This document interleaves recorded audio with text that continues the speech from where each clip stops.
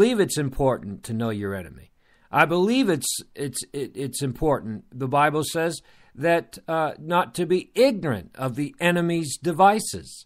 Amen.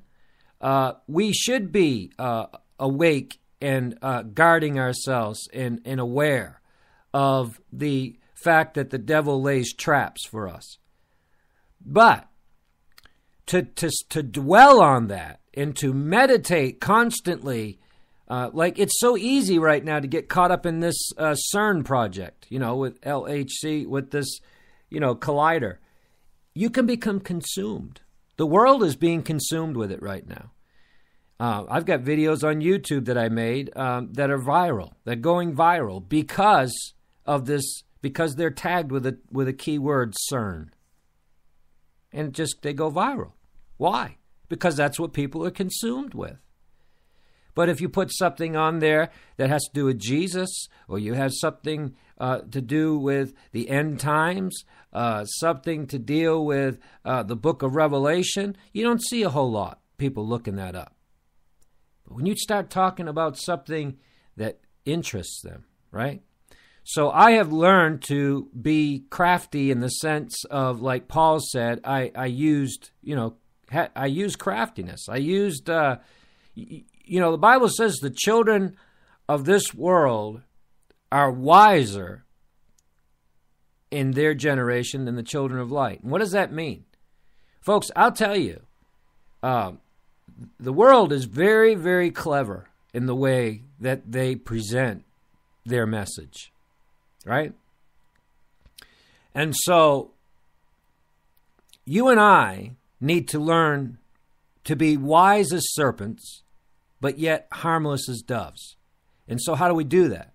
Well, if I'm wanting to get the truth to people, to share the gospel of Jesus Christ, what better way than to entitle my message with CERN, right?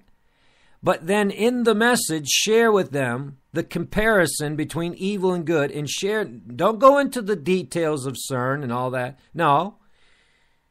Share the truth of God's word. Maybe put 5%, right, of what's going on with CERN. But the rest, the gospel, the truth. And I tell you, folks, I wouldn't say the ratio is as good as it can get, because I think that God can help us to have a better ratio. But right now, I would say our ratio is probably, probably 30%.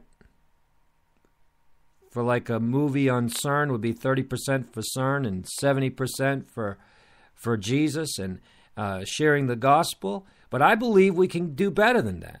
I believe the ratio can get to, if God will help us, I believe we can get the ratio to 5% about CERN and 95%. We might even be able to do better than that.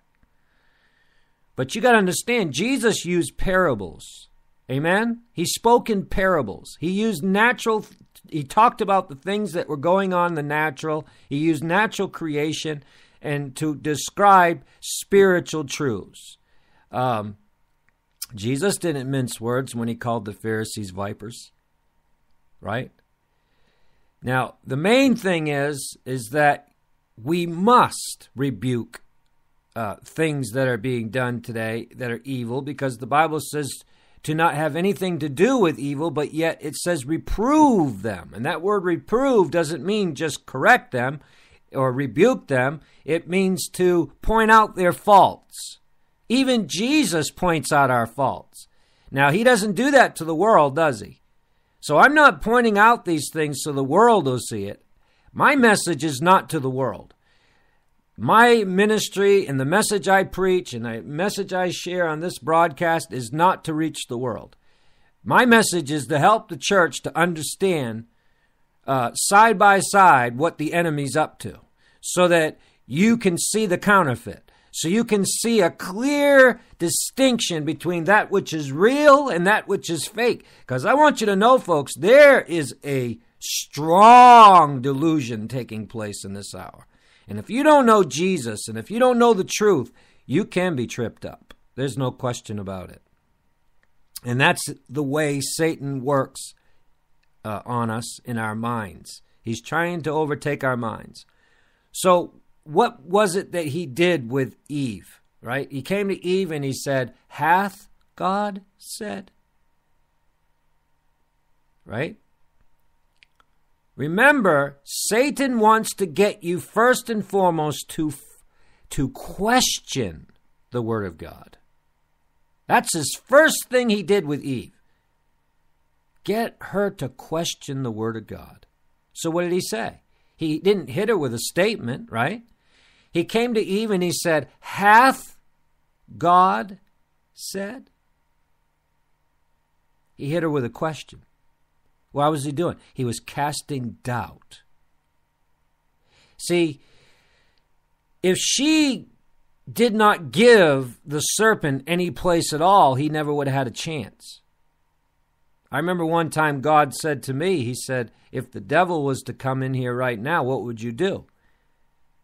And I shut up and I let the Lord give me the answer. And the Lord said, go for his jugular. In other words, you don't give the devil any place. You don't give him a chance. You and I tend to think sometimes that the devil's a pushover. He's not a pushover, people. And if you give him any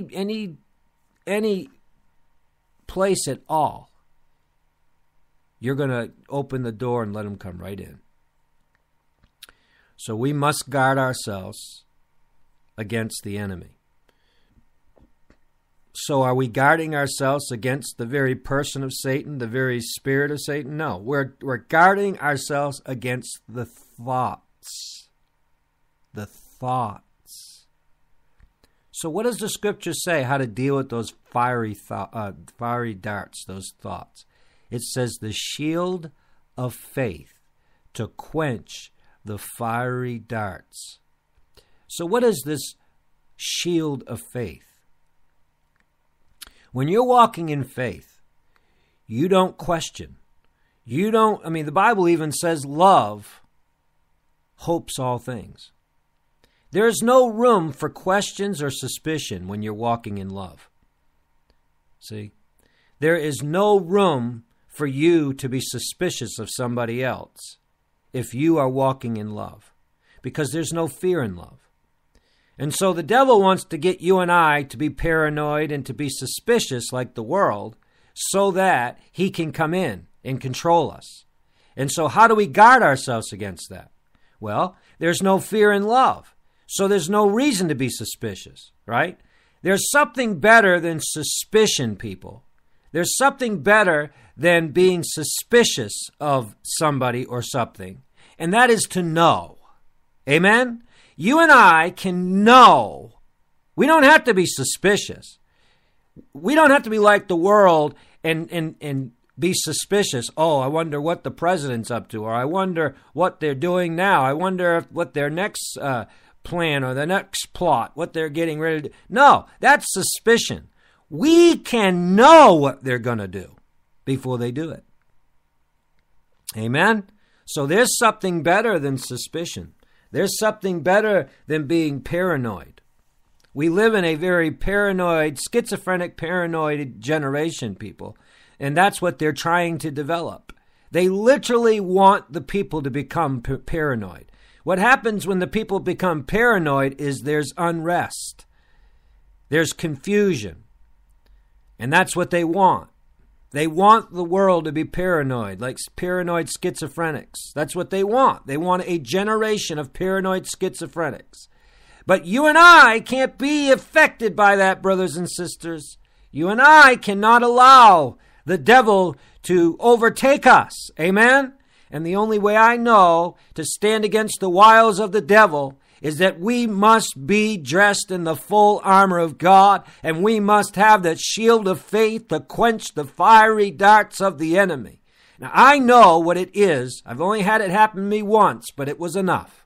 I remember one time how after my wife was unfaithful to me, how I laid back on my bed, and all of a sudden a thought came into my mind and literally began to try to consume me. I felt it taking over my mind, and I had to catch that. I had to guard myself against that. And it's true. You can put out those fiery darts with faith. It works. I've had it happen. I know what it is, people, for your whole mind, for your whole being to start being consumed with hellfire. I know what it is for that fire of iniquity to come in and start consuming your thoughts. But I also know what it is, hallelujah, for that shield of faith to quench that fiery dart. And it seemed like to me that thought that came, that fiery dart that the devil threw at me, was just a matter, not even a minute. Didn't even last a minute before it was put out. But it was long enough to recognize that it's real. When people become consumed with an idea or thought, that is a fiery dart. Well, we don't need fiery darts from the wicked one. Amen? We don't need fiery darts from the devil. We don't need to become consumed with maybe an idea that we can't be saved, or be consumed with a hellfire, lies of the devil that says everybody else has hope, but you don't have hope, or you've gone too far. Satan loves to hurl those fiery darts. You've gone too far. Jesus won't forgive you now. Or that fiery dart he loves to hurl at people. You've committed the unpardonable sin. You've committed blasphemy of the Holy Ghost. He loves to hurl fiery darts that take away hope. But I want you to know, brothers and sisters, if you're dealing with a thought or an idea that's consuming you, that's causing you to lose hope, that's not from Jesus Christ. Jesus doesn't come to take away our hope. Jesus doesn't come to destroy. Jesus comes that we might have life and have it more abundantly, and he comes to give us hope, people. If you ever get a thought or an idea that comes into your mind and it's not bringing you hope, it's not from Jesus Christ. I will assure you of that. Amen? Praise God. Now, the danger in all of this is that you can be consumed with a lie. You can be consumed with a fiery dart. You can. It can happen. And God will allow it because it's up to you to choose. If you're going to allow yourself to believe a lie of the devil, or are you going to believe the truth? It's your choice. It really does come down to your choice. And so we're told here in Philippians chapter 4, there is the peace of God that passeth all understanding, and shall keep your hearts and minds, amen, through Jesus Christ. Praise God. Hallelujah. Folks, there is a peace. Please listen to what I'm saying to you. There is a peace that surpasses. Well, Brother Joseph, I don't understand. I don't understand what I'm going through. I don't understand how the enemy's hitting me. I don't understand where he's coming from. I don't understand what he's up to. There is a peace. I don't understand why these people are treating me this way. There is a peace. I don't understand why this is that way, or this is that, this is another way, or I don't understand. There is a peace, praise God, that surpasses all understanding. Amen? Hallelujah. There's a peace, brothers and sisters. Praise God. Jesus spoke peace to the storm, and he'll speak peace to your storm. But let me tell you, that peace will not come without the truth. It's the word of God that brings peace. When Jesus spoke peace to the storm, he was speaking to the storm. So don't think that God's going to come along and just pour peace upon you if you don't believe him. No, faith cometh by hearing, and hearing by the word of God. And right now, if you're in trouble and you're listening to this broadcast, you need a word from God. And maybe this is the word you need right now. Amen? Peace that surpasses all understanding will keep you and I. It'll keep our minds. It'll keep our hearts through Christ Jesus. Praise God. But it's up to us to think on things which are true.